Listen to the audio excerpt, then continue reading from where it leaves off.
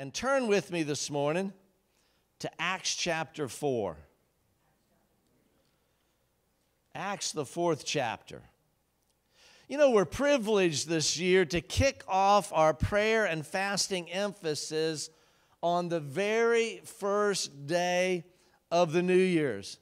That doesn't happen that often. And so here we are on the very first New Year's Day in the house of the Lord, getting to kick off our prayer and fasting emphasis. You know, as I mentioned earlier, our prayer and fasting theme this year is awakening.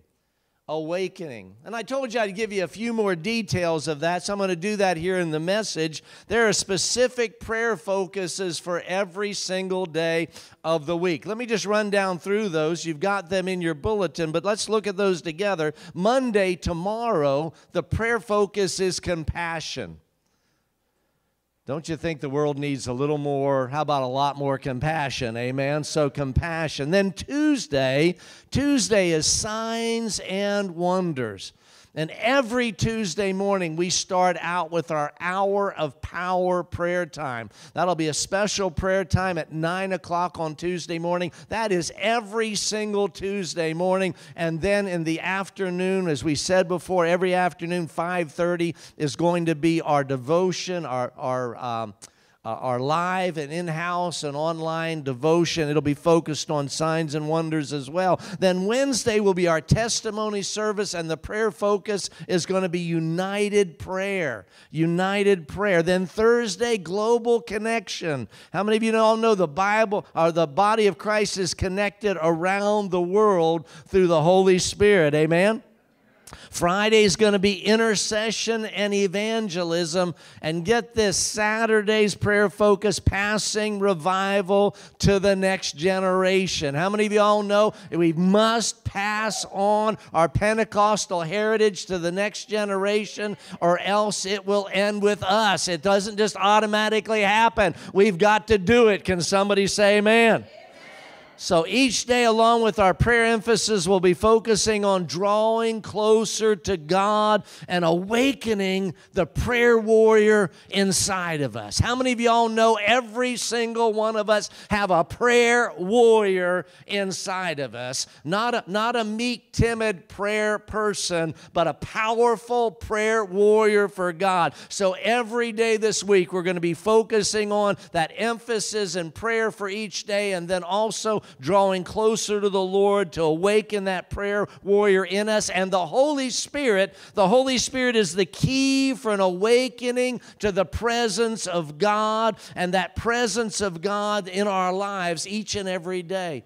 And so we're focused on that. We're believing for that closer walk. We're believing for that deeper presence of God through the Holy Spirit. And we don't simply want an experience with God this week.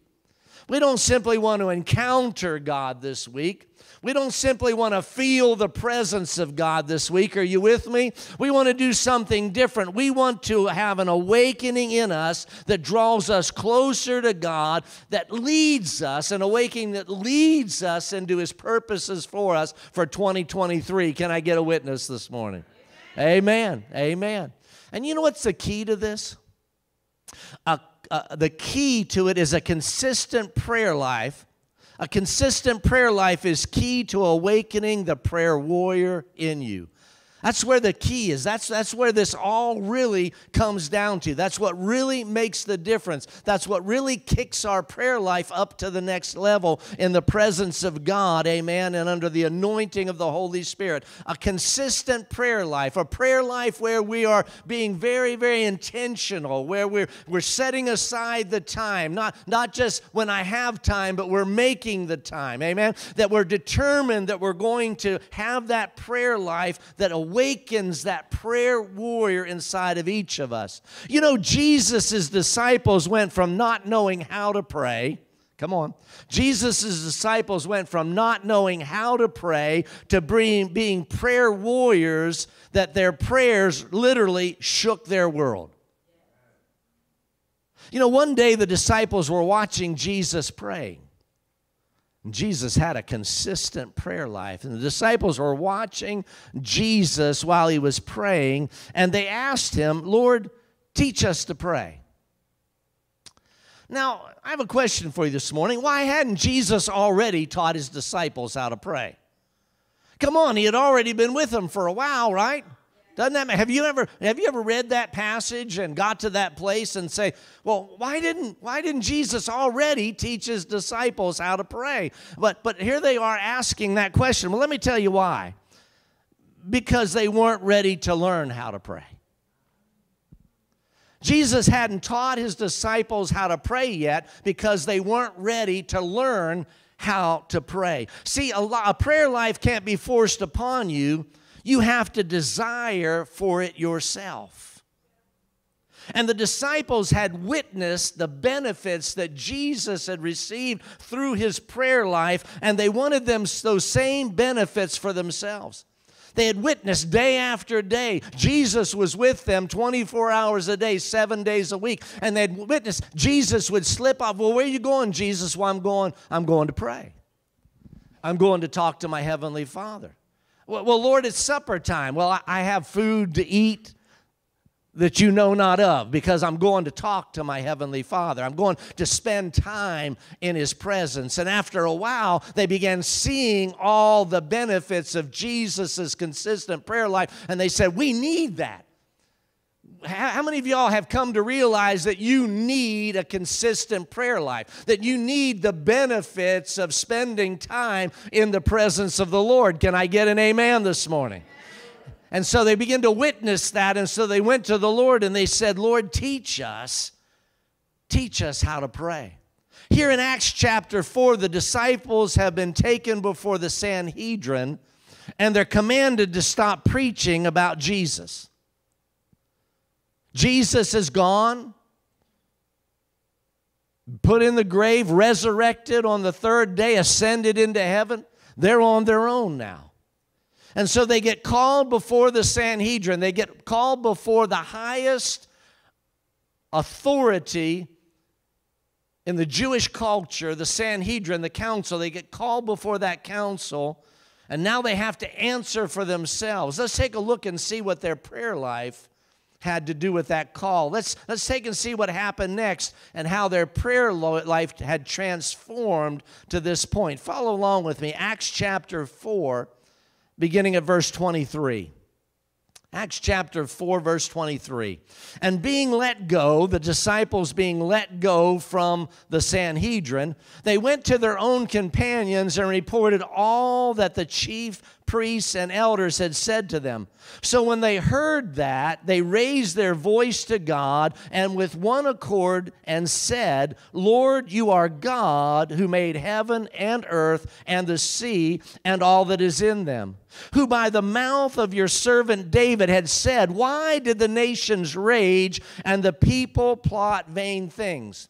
The kings of the earth took their stand, and the rulers were gathered together against the Lord and against his Christ.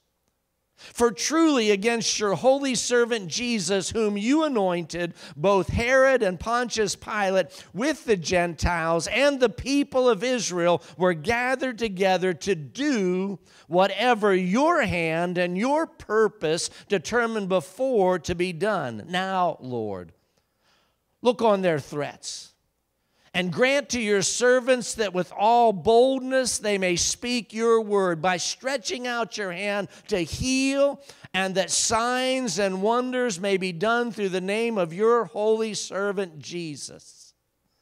And when they had prayed, say prayed with me this morning, prayed. And when they had prayed, the place where they were assembled together was physically shaken. And they were all filled with the Holy Spirit, and they spoke the word of God with boldness. You see, the disciples were powerful prayer warriors because of their consistency in prayer. Did you hear what Pastor just said? The disciples were powerful prayer warriors. Why? Because of their consistency in prayer. See, the more consistent our prayer life, the deeper our prayer walk.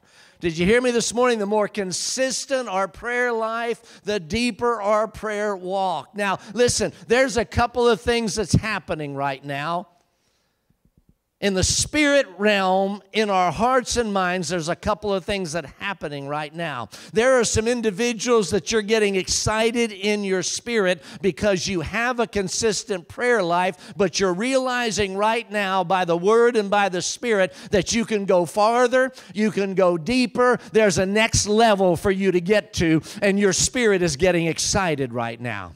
There are other individuals today that the enemy is calling into question your prayer life, and so that you are allowing him right now to bring condemnation on you because of where your prayer life is. And I've got to tell you that your Heavenly Father's not a part of that today. Jesus is not a part of that today. He's not here to judge you. He's here to help you walk in a deeper walk with Him. He's here to help you through the Holy Spirit to gain a more consistent and more powerful prayer walk. He's here to awaken the prayer warrior in you. Can somebody say amen?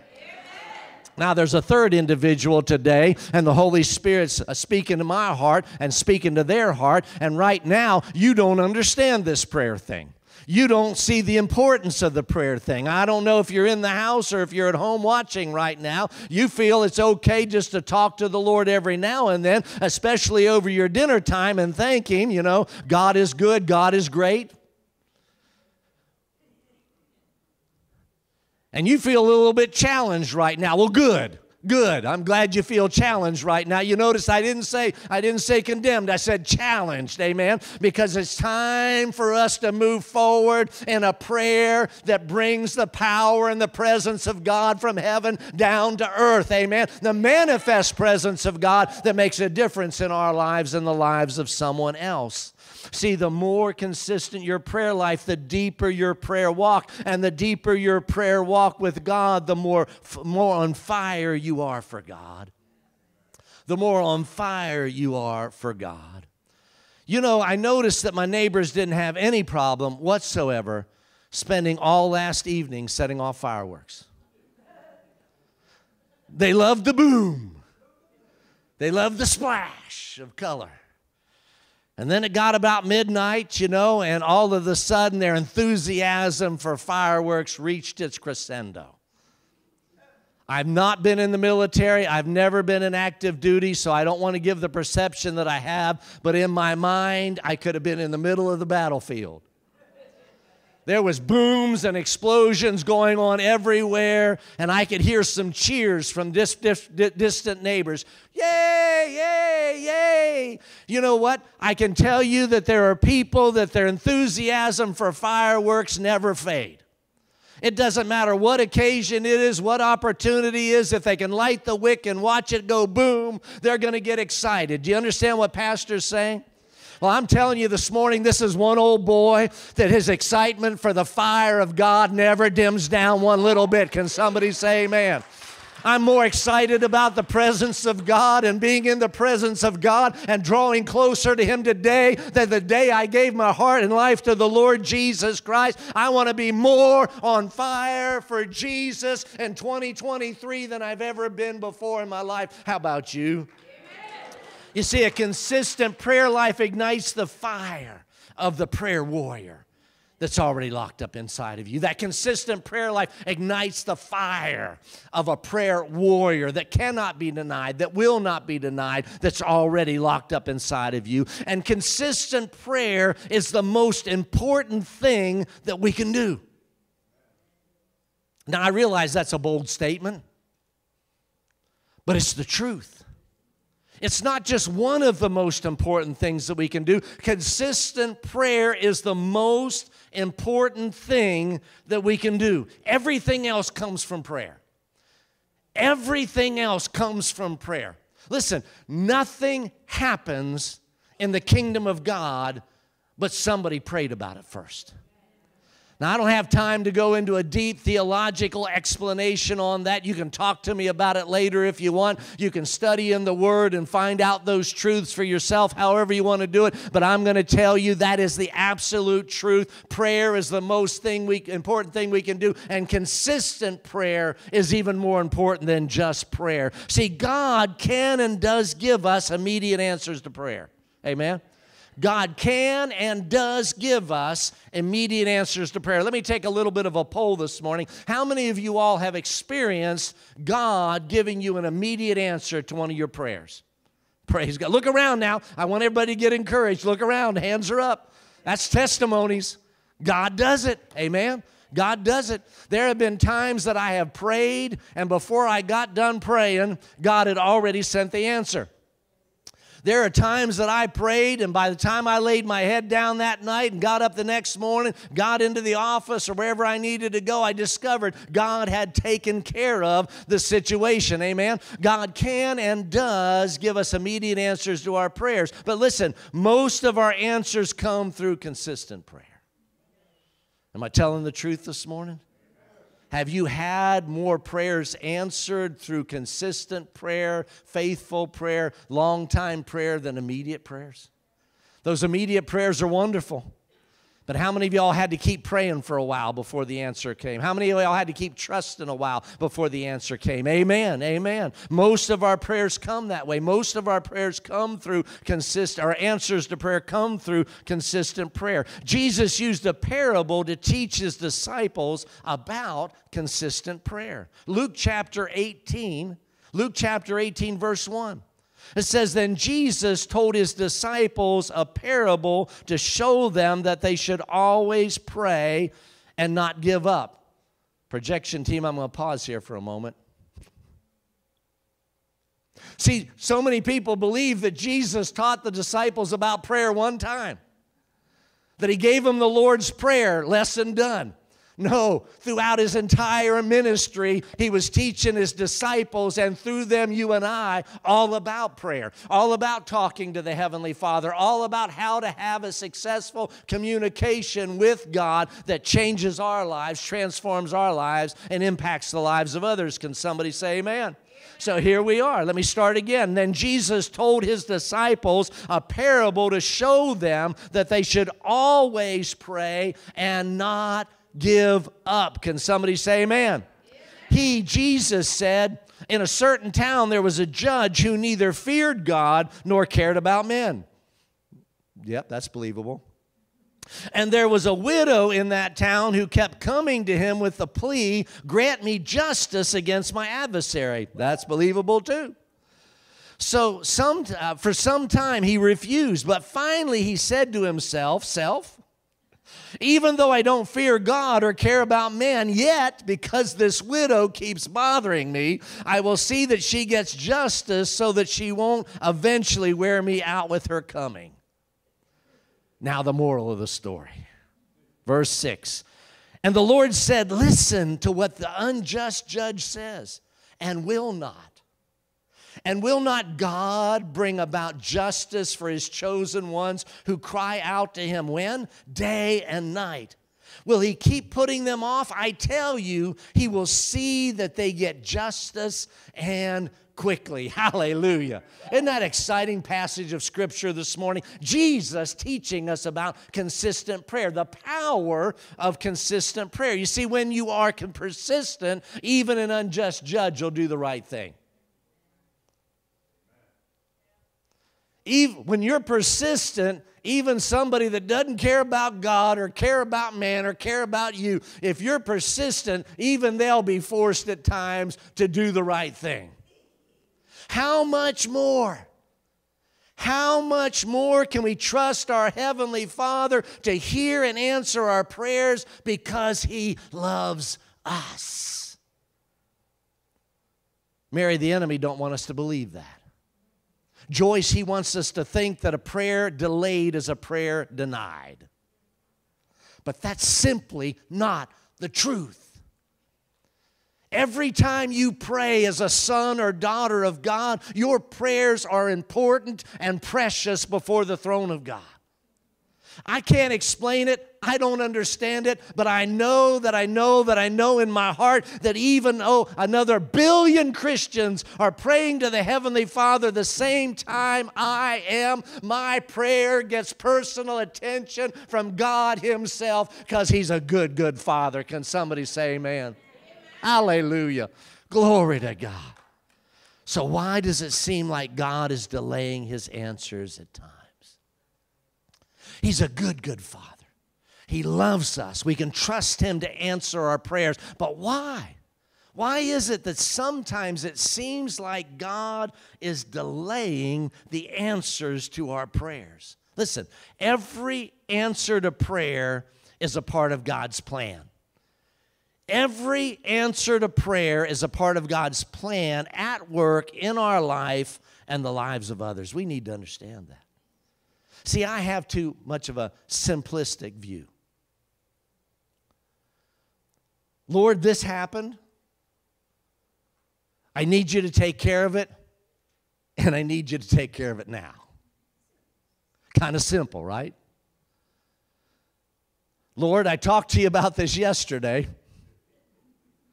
And I was fervent in my prayer, Lord, because the word says that the fervent prayer of a righteous man, now, Lord, remember, I'm righteous through Jesus Christ. The fervent prayer of a righteous man availeth much. Lord, I spoke to you about this yesterday, and I still don't have it. By the end of the week, Lord, I've been talking to you all this week about it. Remember that 5 minutes that I pray every morning? In that 5 minutes, I mentioned this. I've been faithful to mention this every morning so you don't forget. Lord, why? Right? And the Heavenly Father has this wonderful divine plan that He knew before time began. Can you comprehend that? No. Let's try for a moment this morning. That our Heavenly Father knew before time began, Walter, that you were going to have that need. He already incorporated into His plan, Walter's going to have this need. And he's going to talk to me about it. And this is what I'm going to do through that need. I'm going to do this work and this work and this work in Walter, and then through him, as I take him through that process, as I do this work in him, I'm going to do this work through him into the lives of others. And this is how it's going to fit into my grand plan coming into the end of the age.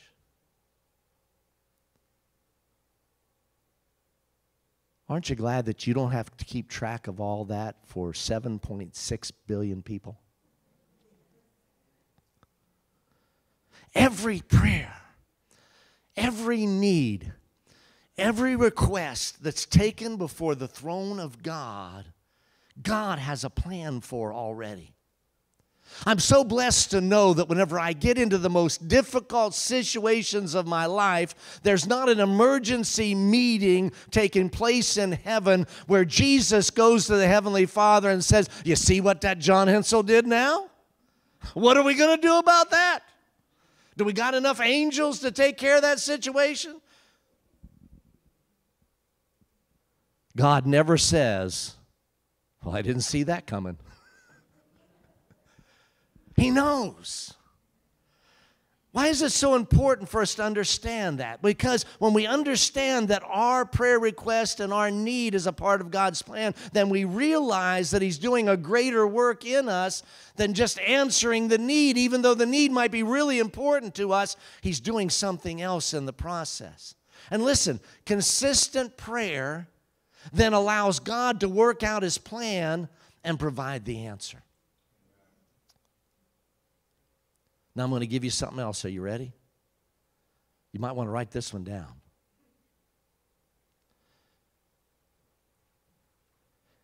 You might be the answer to the prayer somebody else has been praying. You might be the answer to the prayer somebody else is praying. I think sometimes we get this in our mind that every time we pray in heaven, God just goes, zap, zap. How many of y'all know He can do that? God can speak to anything that is not as it is, and it comes into existence.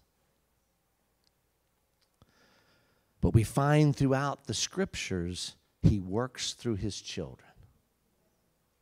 Hey, we're a child of God. We're part of the family of God. We're responsible for holding up the family name. Can somebody say amen? We're responsible for the family business. And the family business is about blessing people and ministering the truth of the gospel in their lives. And you know there's probably somebody that God is talking to about your need. I remember back a couple of months ago, we were needing some extra funds here at the church. We needed some more tithes to come in. And I'm all the time praying. I was praying about that. And the Lord spoke to somebody's heart. And they came in and they paid their tithe. And they hadn't paid for such a long time that it was a large amount of money. Now, I can look at it two different ways. One, I could look at it and say, well, if they'd been listening to God all along, we wouldn't have been a problem because they'd have kept paying their tithes, right? But I can look at it this way. They finally listened to God, answered the prayer that we had need of. Can somebody say amen? So there's probably somebody, you've got a need and you've been praying about it, and there's somebody that God is speaking to about doing what they need to do to help answer your prayer. Don't you want them to hurry up? Come on, how many of y'all want them to hurry up and listen to God? Come on, be honest. How many of y'all, will you want them to hurry up and listen to, right? Well, you're the answer to somebody else's prayer. And that person is praying, Lord, help them hurry up, right? Help them hurry up and listen to you so that my prayer need gets answered. Consistent prayer allows God to work out his plan and provide the answer to our prayer needs. See, consistent prayer draws us closer to God, allowing him to work in us and through us and accomplishing his purpose for us and for others in the process. And consistent prayer changes the world. Consistent prayer changes the world. It does. You see, a consistent prayer life took the disciples from hiding in the upper room after Jesus' crucifixion to boldly proclaiming the Word of God. Have you ever thought about that? Here's a ragtag bunch of guys that Jesus had pulled together, and he explained to them, he told them in advance that he was going to be crucified. He explained to them, he told them that he was going to rise on the third day. He explained all this to them, and after the crucifixion, where were they at? They were held up in the upper room with the door locked because they were afraid of who? The Jewish leaders. Come on now, follow me on this. They were so afraid of the Jewish leaders that they locked themselves in an upper room. But we just read that they were pulled before the Sanhedrin. And they spoke boldly to the Sanhedrin, and they said to them, whether we should obey you or God, you decide.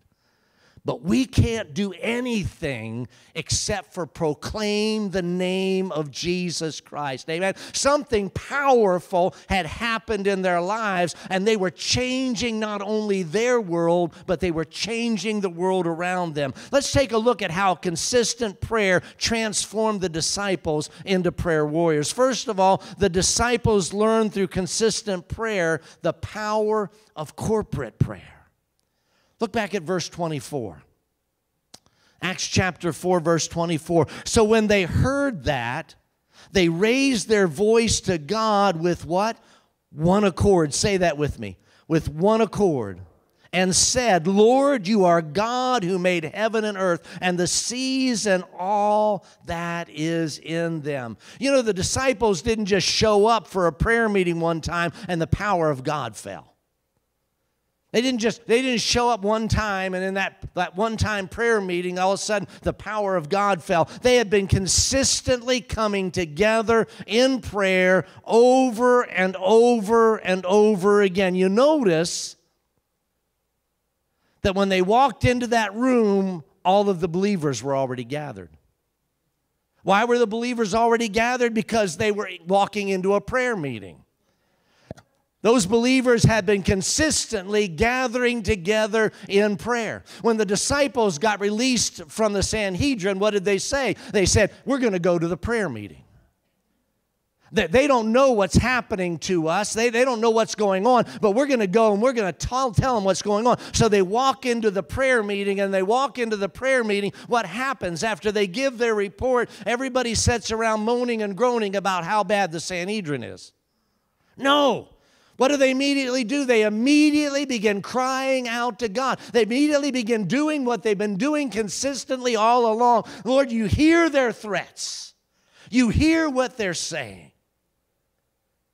See, when they come together in agreement, God is present to answer their prayers. When we come together in agreement, God is present to answer our prayers. Matthew chapter 18, verses 19 and 20. Again, I say to you, Jesus talking, again I say to you that if two of you agree on earth concerning anything that they ask, it will be done for them by my Father in heaven. For where two or three are gathered together in my name, I am there in the midst of them. Folks, there is power in corporate prayer. There is power in corporate prayer. Yes, we can pray by ourselves. Yes, our Heavenly Father answers, but there is a manifest presence of God. The Scripture says that Jesus said, where two or three are gathered together in my name, there I am in the midst of them. There is a manifest reality of God's presence. Can somebody say amen? The disciples learned through consistent prayer that God can be trusted to work out his plan. Acts chapter 4, look at verse 27. For truly against your holy servant Jesus, whom you anointed, both Herod and Pontius Pilate with the Gentiles and the people of Israel were gathered together, listen, to do whatever your hand and your purpose determined before to be done. Now, Lord, look on their threats and grant to your servants with all boldness they may speak your word by stretching out your hand to heal, and that signs and wonders may be done through the name of your holy servant Jesus. Do you notice what they said? Jesus was beaten and crucified because it was the Heavenly Father's will and purpose for that to be done. Wow.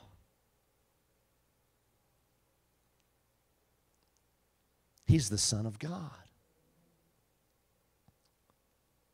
But it was still the Heavenly Father's will. You know, Jesus said to Pontius Pilate, you could do nothing to me if I didn't allow you to do so. Literally, Jesus could have spoke the word. He could have said, Father, I'm done with this. Come get me out of here. And the Heavenly Father would have sent tens of thousands of angels to take Jesus down off the cross and wipe every smirk and smile off the faces of every individual that had spoken anything against the Lord. But the Scripture says that Jesus didn't come to condemn the world, but he came that through him the world might be saved. The disciples realized in that moment they were being persecuted by the Sanhedrin. And even though they didn't fully understand everything that was happening, everything that was going on, they had learned through consistent prayer that they could trust God in the most difficult and darkest times of their life, that this is a part of your plan too, Lord. I don't understand it. Come on. How many of y'all have gone through things that you don't understand? You didn't understand. I remember back whenever I was in college, Sister Fran and I, we had left good jobs. We went to Southeastern to get my ministerial degree. We were barely making it on the money that I was able to bring in, and I got severely sick, deathly sick. As a matter of fact, I was trying to finish up an exam, and it got to the place where I was sitting there and I could no longer read the paper. And so I went out to my car, just barely made it home. I won't give you the whole story. I was running a temperature well over 103 degrees. They found out that I had two things. I had spinal meningitis, and then I had another virus that was so new, so foreign to them, they called it virus X. And I was so weak and so sick that the organs of my body was shutting down. I didn't fully know and understand while I was in that situation. But my mom told me afterwards, she said, "Son, you were dying." And there's some wonderful things that God did through that, some things that I can witness to you and tell you about, and how I was able to witness to the man in the bed beside me before he died and he gave his heart and life to Jesus. If I hadn't have been there, he would have went into an eternity in hell, but now he's in heaven because I was his roommate and I led him to the Lord. There was a nurse that at night, she was so dysfunctional, her life was so messed up, she'd forget to give me my medications, but she'd come in and tell me all of her problems, and I was so sick and hurting so bad, and I would pray for her night after night. There's a lot of things that God did, but I want to tell you this morning, I still don't fully understand why God allowed that to happen in my life. But I'll tell you what, I trust him for it, amen? I trust him for it. He had a plan. He had a purpose, and he was working out that plan and that purpose, and that's what God consistently does. The disciples knew that they could trust God in this situation because it was a part of his plan. He didn't say, "Oh no, what are we going to do now?" He's saying, "I'm going to work this out for my glory and for your good," amen? And that's what he's saying in your life when you trust him through a consistent prayer life. I'm going to work this out too for your good and my glory. The disciples also learned through consistent prayer that God can be trusted in his plan, but having a consistent prayer life allows us to stay connected to God while he's working out the plan. When we have a consistent prayer life, listen, everything in our human nature says we're going to cut and run. Come on, let's be honest. But when we have that consistent prayer life, it enables us to stay connected to God while he's working out that plan. And God uses the consistent prayer life of the disciples to change the world. Let's look back at verse 31 again. Acts chapter 4, verse 31. And when they had prayed, the place where they were assembled together was shaken, and they were all filled with the Holy Spirit, and they spoke the word of God with boldness. I'm going to break that down quickly for you. Look at this. The church in Jerusalem was changed by the manifest presence of God. Here was a group, a body of believers that had been coming together and praying and believing, and they'd seen God answer prayer, and they'd seen God answer prayer, and they'd seen God answer prayer. But on this night, God showed up in such a physical way, such a personal way, such a manifest presence of God that the house that they were meeting in literally shook from God's presence. You think what that did to the prayer meeting attendance from then on. That transformed that group of believers. They'd experienced the reality of God up close and personal. And then the individual believers were changed as they were awakened by the presence and power of the Holy Spirit. What does it say? It says, and they were all, say that with me, all. And they were all filled. Come on, say that with me, all. And they were all filled with the Holy Spirit. They were all filled with the Holy Spirit. Listen, we've got to get to the place where we are no longer happy with the status quo. Can somebody say amen? Now, I'm going to get into big trouble, so you pray for me. Because what I'm about to say, I'm going to get into big trouble, but you just pray for me. There are those in this body of believers online and in this house that you grew up understanding about the fullness of the Holy Spirit. Can I get a witness?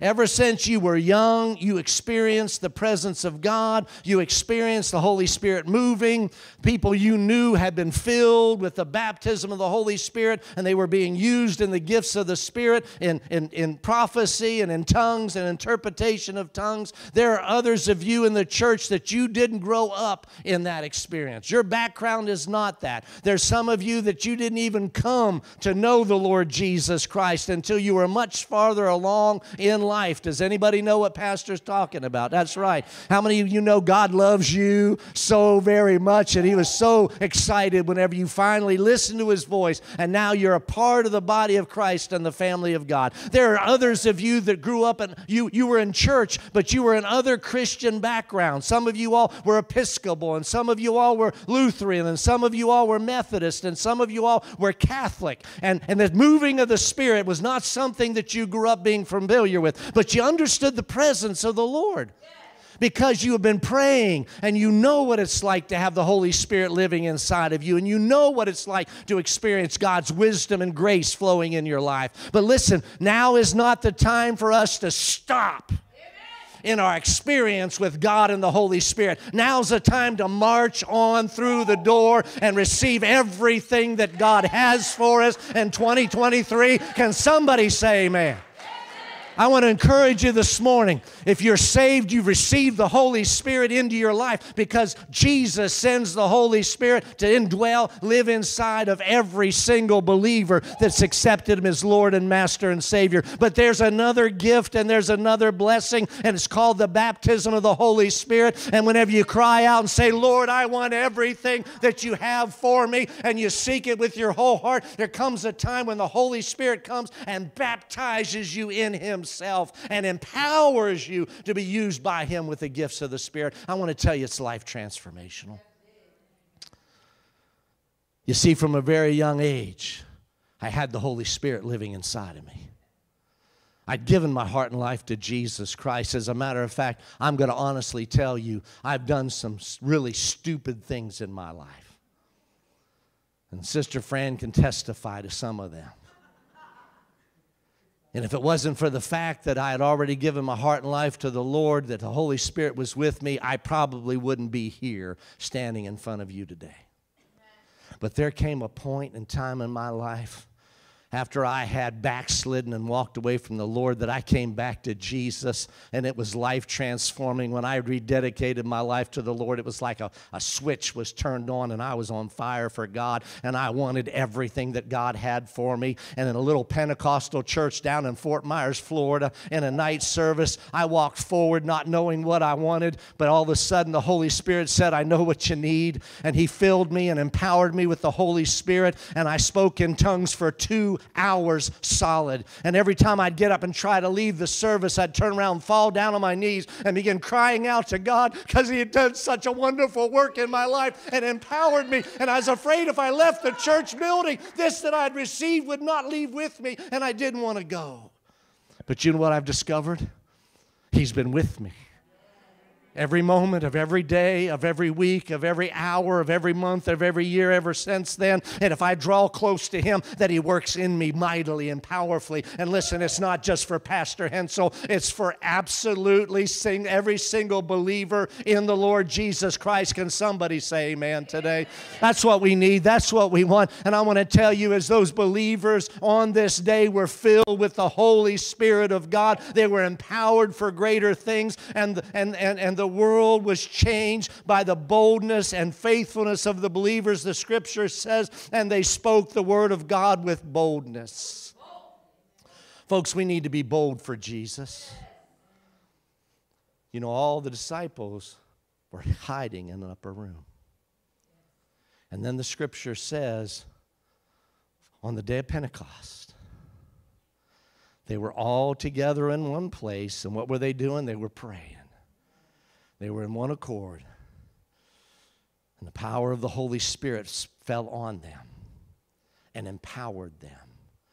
And the same disciple Peter, who had just been hiding, is now standing before a crowd of people, preaching one of the most eloquent messages he'll ever preach in his life, and 3,000 people accepted Jesus Christ as their Lord and Savior. What was the difference?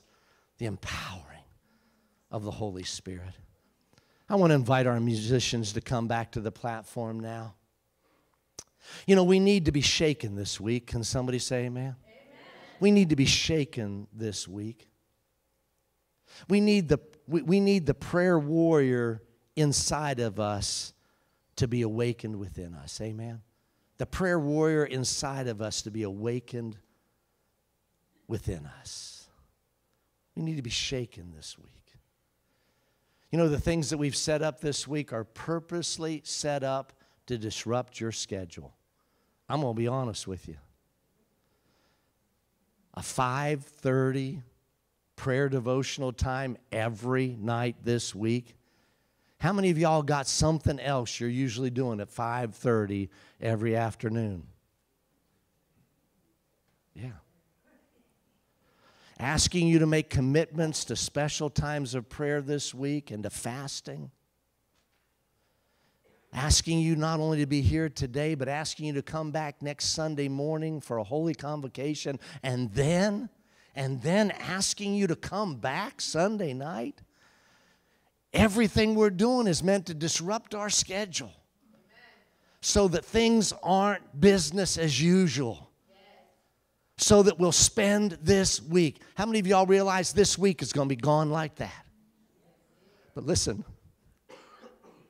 the transformational results of what God can do through His Spirit in our lives in this one week will continue to be felt through all of 2023 and even beyond that, because it's all part of God's plan. Amen? God is so good. This will happen as we develop and strengthen our consistent prayer life this week. If you already have a consistent prayer life, get ready for God to take it to the next level. Can somebody say amen? If you've been struggling with how to pray, get ready, because God's going to help you pray in a deeper and stronger and better and richer way than you ever have before. Then we'll come into the Father's house with an expectation of His manifest presence. I had a minister friend of mine say, I think it was about 6 months ago, he said to me, "You know what, Pastor?" I said, "What?" He said, "I'm getting so sick and tired of hearing it said, 'Oh, that was a good service.'" Now, you think about that for a moment. He said, "I'm getting so sick and tired of hearing, 'Oh, that's a good service.'" He said, "I don't want good services. I want transformational services. I want powerful services in the presence of God. I want services where when people walk in, they experience the Lord Jesus Christ in a way that they never have experienced before." We've had individuals come into this service, and one person told me after they were in one of our services that the presence of the Lord was so powerful and so strong that they could hardly breathe. Do you hear that this morning? That's the manifest presence of God. Can somebody say amen this morning? Give Him praise today. Go ahead, give Him praise today. He's worthy of it. Hallelujah. Not only will we come into the Father's house with an expectation of His manifest presence, but then we'll also seek to remain filled with the presence and power of the Holy Spirit. You know, we leak. Did you know that we leak? So we need to be refilled. Amen. That's what Peter said. So be refilled with the presence of the Holy Spirit. Then we'll see the world change through our boldness and our faithfulness. You're the change that God wants to see in the world. Amen. You're the change that God wants to see in the world. You're the hope. You're the hope of this community. You're the hope of this nation in 2023. Can somebody say amen this morning? Praise God, praise God, praise God.